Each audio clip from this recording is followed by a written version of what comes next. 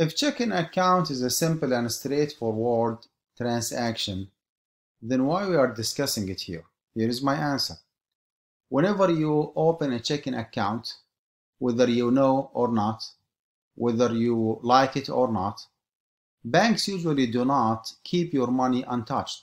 They do have a lot of data and a lot of experience showing clearly that between 50 to 60% of the deposited amounts in checking accounts stay untouched by the customers.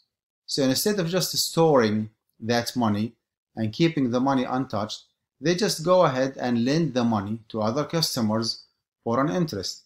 So whether you like it or not, your money is utilized for interest-bearing transactions, for lending activities.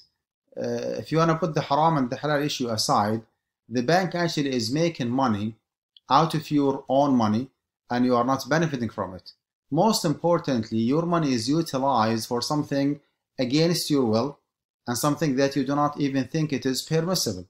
So what is the concern here? The concern here is that whenever you open a checking account, you are supporting a non-Islamic banking and finance system. And whether you live in the US or you live in any of the Muslim countries in the Muslim world, it doesn't make a big difference because the capitalist economic and finance system is dominating, every time, everywhere nowadays, with some exceptions here or there. Back to the point, Allah subhanahu wa ta'ala said in the Quran, "Man yashfa' shafa'atan sayyi'atan yakun lahu kiflun minha." Whosoever participate or facilitate in committing a sin will be sharing its consequences. وَلَا تَعَاوَنُوا عَلَى الْإِثْمِ وَالْعُدْوَانِ. In a different ayah, he said, do not support one another in committing sins.